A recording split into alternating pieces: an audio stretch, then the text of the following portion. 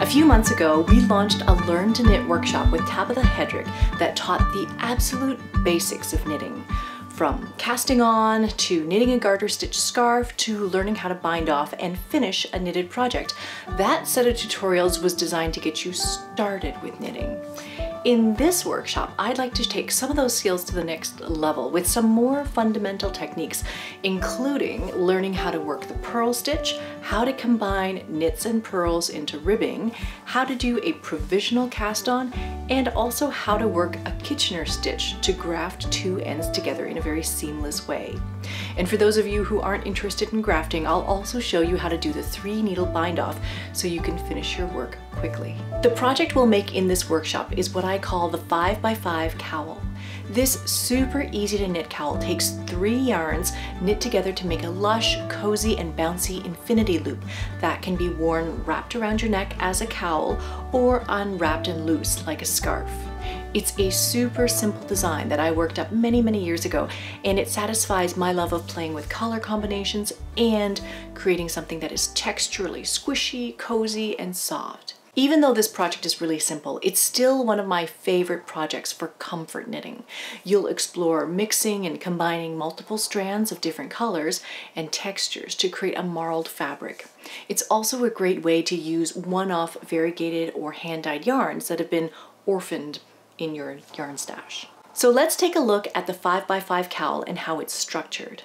Basically, it's a long ribbed scarf where the cast on is done with a provisional cast on.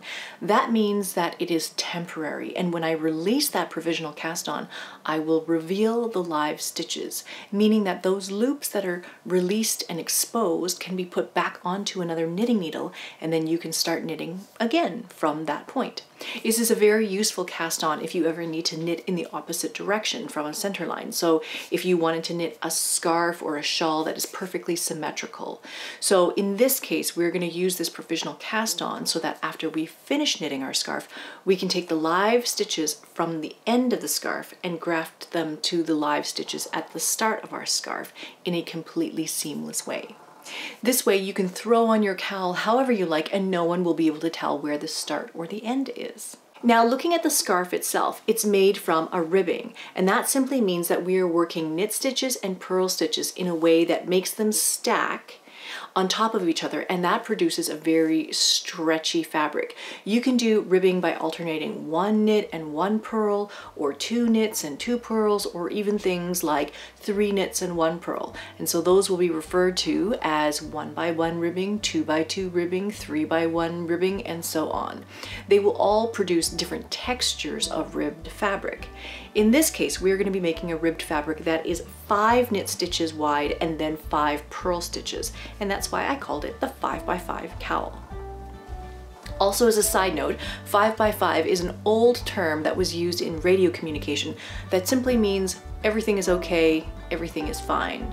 It all sort of works up into this feeling that knitting the scarf, feeling that comfort from making those stitches, makes everything okay.